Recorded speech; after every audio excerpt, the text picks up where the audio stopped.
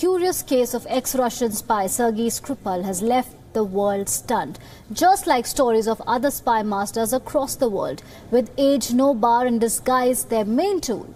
Soviet spy Rudolf Abel was at the center of one of history's most famous prisoner exchanges. He served only 4 years of his 30-year sentence and was instead traded for the safe return of a captured US pilot. He returned to the Soviet Union, where he addressed lectures on his life and experiences as a KGB agent. His story has now been turned into a movie, Spielberg's Bridge of Spies, starring Tom Hanks.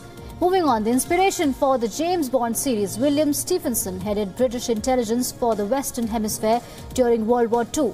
The secret agent was codenamed Intrepid. Stephenson relayed British secrets to former American President Franklin Roosevelt and American secrets to former UK Prime Minister Winston Churchill, and many credit him for convincing the US to assist Britain in fighting against the Nazi army.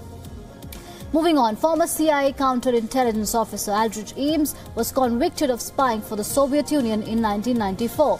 He was put in charge of counterintelligence in the agency's Soviet division, a role that gave him access to every detail of CIA operations in the Soviet Union.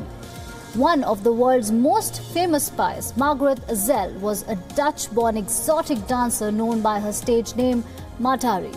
With the outbreak of World War I in 1914, she came under the scrutiny of the French authorities due to her international connections and accepted an assignment to spy for France in 1916, but turned a double agent and accepted money from a German consul to gather concealed information from the French.